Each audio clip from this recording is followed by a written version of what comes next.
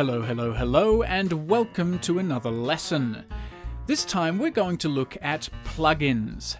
In case you don't already know, a plugin is an additional feature that can be downloaded and added to Sibelius. The program already comes with a relatively large set of plugins that we can see in various plugin lists in some of the different menu ribbons. However, there are many more plugins that we can download online. So I'm first going to show you how to download and install a plugin, and then show you a couple of really great plugins that I can definitely recommend downloading.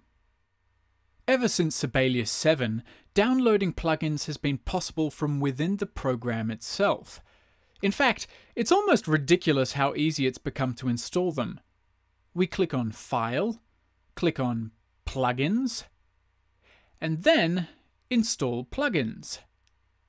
We then arrive at a window that shows us all of the correct available plugins, and as you can see, there are a lot, and the number is still growing.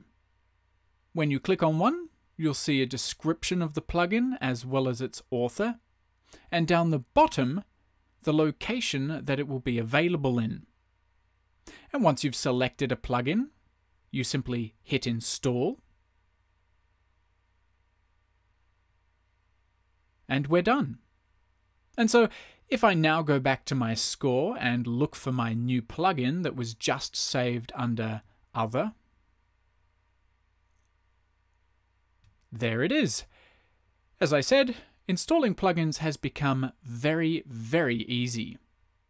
If you're still using an older version of Sibelius, plugins can be downloaded manually at www.sibelius.com/download/plugins/index.html. Alternatively, you should be able to just type in Sibelius Plugins into your search engine. It should be the first search result. So I'm now going to show you a handful of useful and interesting plugins. The first of these plugins should be useful to you regardless of what you do. It's a plugin called Exchange Staff Content, and it can be found in the Other category of this huge list of plugins. As the name suggests, this plugin will swap the content of two staffs. We simply select the content we want to swap, then find and run our plugin.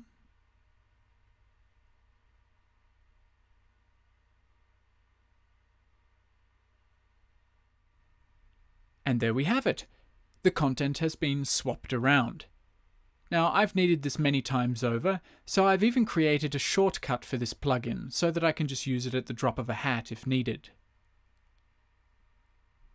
The next plugin I'd like to show you is called Edit Part Instrument Names, and it can be found in the Text category. This is a nifty little plugin that allows us to change all of our instrument names. It is of course possible to change the instrument names without this plugin, but it's simply more convenient being able to change them all in the one window. In addition to the convenience of this plugin, we also have control over the instrument names as they appear in the score and as they appear in the parts. And this is something that appeals to me personally because I often like to capitalize the instrument names in my parts.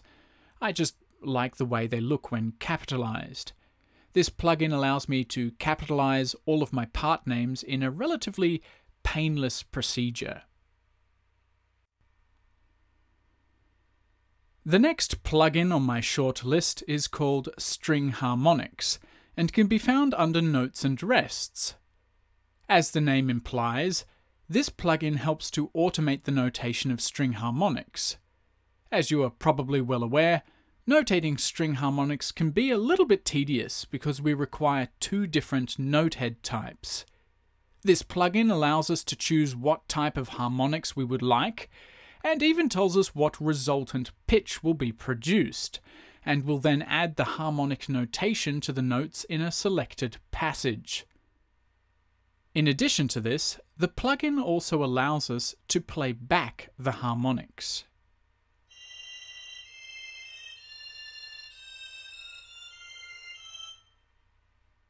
The next plugin I'm going to show you is called Resize Cymbals, and can be found in engravers tools.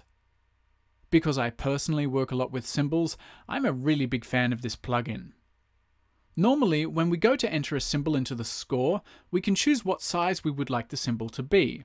Normal, Q size, grace note size, or Q grace note size.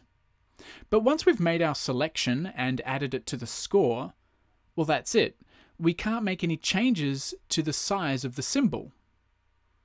And for someone who works a lot with contemporary music or customized symbols, this can be a little bit frustrating because there are often things that you would like to tweak. But the Resize Symbols plugin allows us to resize any of the symbols in a selected area. It's quite a powerful little tool. And I know that many people probably won't find it as useful as I do, but this plugin really gets me excited.